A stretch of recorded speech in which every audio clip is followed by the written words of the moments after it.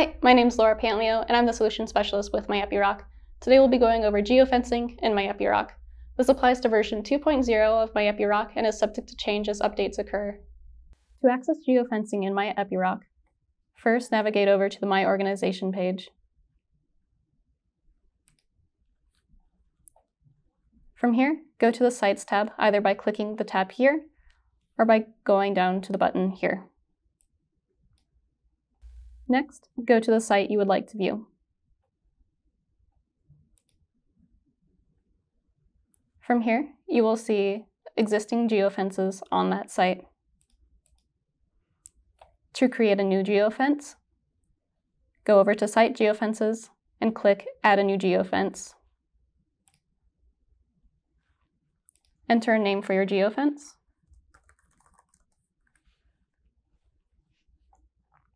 And select Open Map to draw geofence area.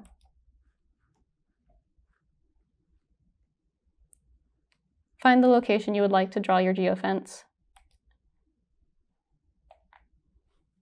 From there, you can either use a circle or a polygon to draw out your map. Once you have created your geofence, hit Done.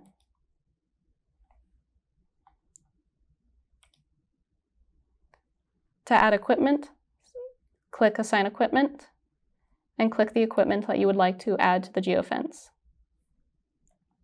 Select the Add button, and as it appears on the right-hand side, select Assign Equipment.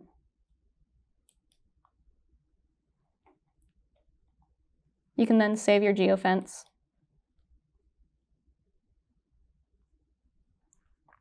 The geofence will now show up on the map.